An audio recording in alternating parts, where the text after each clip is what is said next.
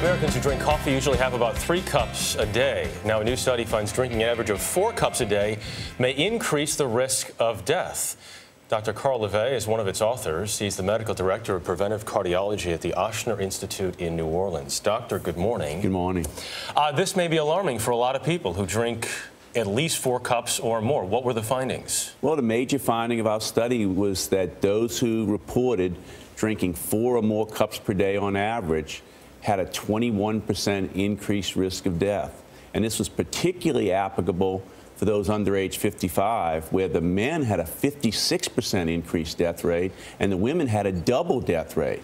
Now, on the other hand, we found complete safety, no increased death rate or death from heart disease with less than 4 cups per day. So the bottom line, or the take-home message, is for particularly young people drinking 4 or more cups per day should think about cutting back a bit, maybe to just 2 or 3 cups. I have to kind of express some skepticism about this. How could there be no risk at all for 3 or less cups of coffee? And then all of a sudden when you hit 4, for a man who's under 55, it jumped to a 56% increase in likelihood of death.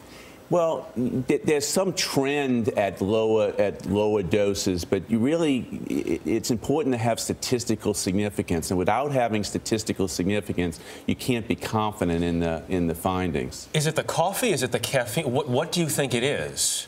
Well, it's unlikely to be just the caffeine. If it was the caffeine, we would expect that we'd see an increased heart-related mortality, and we didn't see any increased heart mortality. In fact, at any dose in men or women, younger or older, and in a major review that I published earlier this month in JACC, our leading heart journal, we found that coffee didn't have any increase in high blood pressure, coronary disease, heart failure, or arrhythmias. All right, so is this an issue of causation or correlation, that you found that people who drink 4 or more cups of coffee are likely to have these issues? That's a very important point, because we showed that there was a strong association between coffee and increased death rate at the high doses. So couldn't that be explained by someone, look, I work a night job, it's very stressful, I drink a lot of coffee throughout the job, I don't get much sleep, I probably am eating a lot of snacks if I'm working a night job? Absolutely. But the one most obvious thing is that smokers drink a lot of coffee, and coffee drinkers more likely smoke. But we corrected totally for smoking, and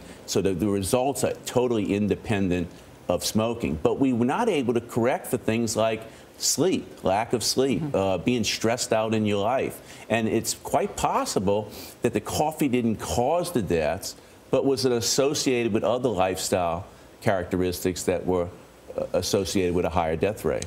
All right. Dr. Carl Lavie, great to see you. Thanks for being here. Thank you very much for having me.